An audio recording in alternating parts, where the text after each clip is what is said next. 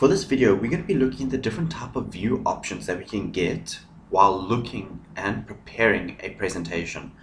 So the first one we're going to look at is looking at our slide sorter, our outline, and our layout. So I'm going to use the Solar System presentation for two of these layout views, or two of these view options, and then the last one I'm going to use is the blank presentation that I created in the previous video. So to view the different type of layouts, we go to our View tab. So this is our standard normal looking view. This here is our normal and standard view for PowerPoint. The next one we get is our outline view. What this does, it shows us what text is based in each slide rather than the actual thumbnail.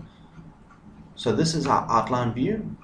And then the last view that we're going to be looking at here quickly is our slide sorter.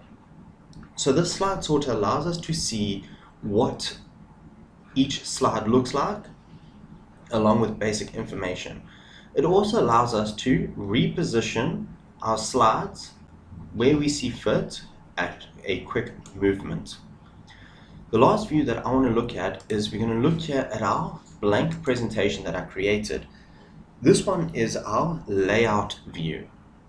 So what I want to do is I want to go new slide. I'm going to create a blank slide. This layout option is referring to this block here. So what we do is under the home tab we come to layout, and here the layout is we choose what type of slide we want. So we can choose a title slide, title and contents, section header, title only, comparison, to contents, content with caption, and picture with caption. So for now, I'm just going to choose a title and content. So that is the layout view. So giving a quick layout.